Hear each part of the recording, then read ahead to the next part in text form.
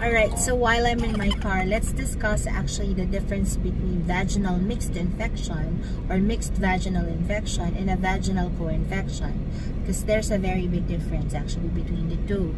Okay, for mixed vaginal infection, usually there is more than one organism that's causing the symptomatology that the patient is experiencing. For example, if a patient has candidiasis with concomitant bacterial vaginosis, the patient may be actually experiencing vaginal itchiness accompanied by watery vaginal discharge that is foul-smelling or fishy in odor.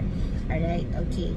As opposed to vaginal co-infection, wherein there may be more than one organism that's actually present in the vagina. However, only one of the organisms is the culprit for the symptoms that the patient is experiencing.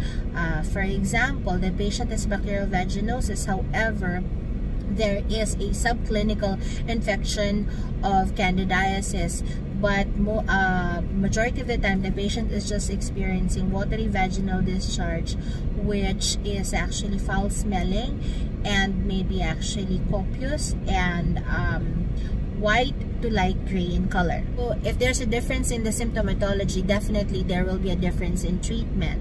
In terms of mixed vaginal infection, we need to treat both organisms. So usually this is where the combination preparations of antibiotics are given, like a combination of metronidazole and tinidazole.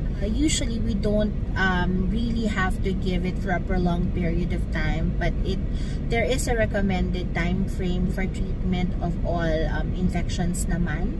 Okay, so we only give extended treatment for actually vulvovaginal infections that are recurrent or are persistent. Okay, so for co-infections, we usually treat the primary organism that's actually causing the symptomatology. So if the patient actually has co-infection but is actually experiencing vaginal pruritus or itchiness, then we treat actually the organism that causes the itchiness, which is probably Candida.